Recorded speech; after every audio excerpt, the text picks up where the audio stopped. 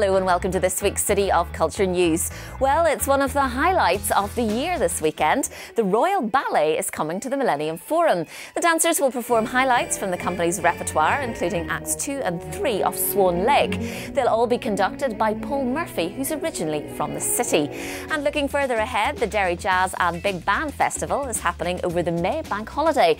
It's a jam-packed 5-day programme with some of the biggest stars and newest names on the jazz scene.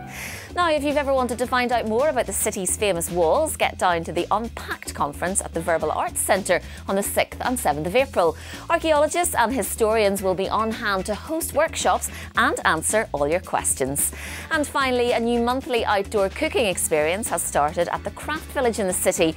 The Square Meals initiative is hosted by award-winning local chef Brian McDermott, and every month he'll be demonstrating how to make delicious, affordable and seasonal food. The next session is Sunday the 28th of April. Well, that's all for now. I'll see you next week for more City of Culture news.